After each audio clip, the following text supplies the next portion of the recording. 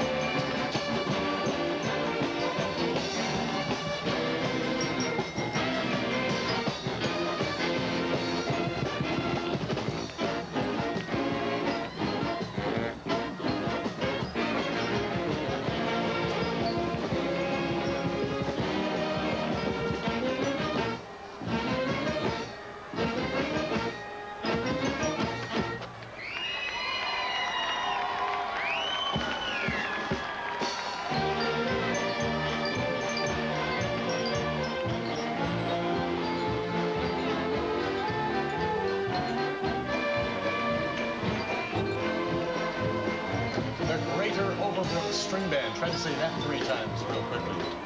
And punk rockers come to the string band division of the Mummers Parade. We saw some punk rockers out there with their performance of street scenes. All right, the Trilby String Band performs when the 1987 Mummers Parade returns.